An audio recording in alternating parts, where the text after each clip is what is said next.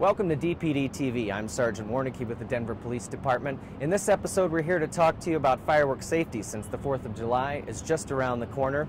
We're asking you again this holiday season, please do not cross the line. In Denver, it's illegal not only to set off fireworks, but even to possess them. And if we catch you with them, you will be cited. There's some other mishaps that happen involving fireworks that you may not think about often, and it involves our pets. To give you that story today, we went down to the Denver Animal Shelter and spoke to Sergeant Stefan Romero with Denver Animal Control to give you that information. Well, we normally and typically find that a lot of dogs especially tend to break out of their yards, bite their way out of the fencing in their yards to get away from the sound of the fireworks. So you got to really watch what you're going to do with your animals on the 4th of July.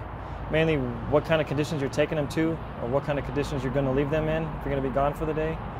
So typically we'll ask people to make sure the dogs are in a confined space, preferably inside the house, in a contained room where they have their regular bedding so they're familiar with their bedding. Also make sure that your vaccinations and license tags are on your dogs, or your ID tags are on your dogs, and they are released when you're out and about, because once they get around a lot of people, they may react differently. If the dog's caught running loose by an animal control officer, it's an $80 fine. If a neighbor has possession of the animal, there's no leash law violation. And if there's tags or a microchip on the dog, then we'll try to return it to the owner as soon as possible and not bring it to the shelter. If we can't find the owner, then eventually we'll bring it into the shelter that day. It's a 5-day hold on just a stray animal, 5 working days excluding Sundays.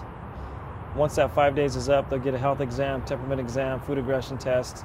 If they pass all that, then they'll go up for adoption. Pets have always been a part of my life, and for most of you, pets are an important part of your life too. In fact, I want to introduce you to somebody special. Come with me. Except for going to the bathroom in the backyard and eating at the dining room table, our pets are a part of our family. Okay. Can you pass the salt? Remember this 4th of July season, don't take your dogs to the fireworks shows, and be sure to keep them out of the hot cars. Also, if fireworks are going off, it's best to have your animals inside in a secluded area where they feel safe.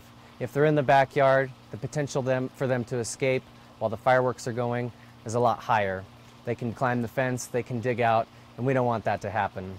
In the event your pet does escape, make sure now that you have the proper licenses and tags and/or microchips, so that we can get your animal back to you as quickly as possible. Thanks, Rupert. Above all this holiday season, from the Denver Police Department to you, your children, and all your pets, happy 4th of July.